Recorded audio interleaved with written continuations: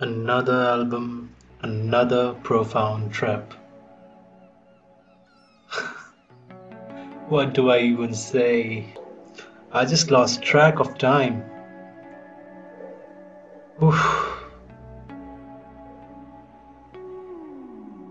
What are they? What are they? They are not a band. I'm speechless again. I was just in some other place. I was not here. Like they just take me just deep inside my mind into some parallel universe. I don't know how to explain it. It's just so profound. Like what they make me feel, it's so profound. Like I can't even tell you. When I've been sleeping on Pink Floyd, this album was beautiful, pure art. And I don't know what to say anymore. You guys really have came into my life to just change it. My life will never be the same after listening to such great music, and especially Pink Floyd. What a profound composition this entire album was. Like it was a journey, a trip. You can take it the cannabis way or the real way. It was a trip. They are just something extraterrestrial. They just make you think a lot, and then they just make you dive into nothingness. I don't know, at one moment it's like following mindfulness, at one time it's like nothingness.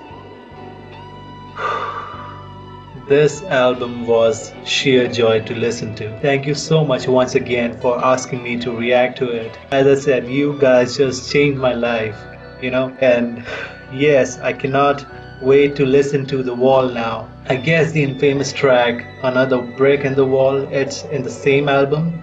I have heard that track, and from this album, as I said, I had heard Wish You Were Here. That was the title track of this album, I guess. But this entire album, and especially all the compositions named Shine On You Crazy Diamond, I was sleeping on them.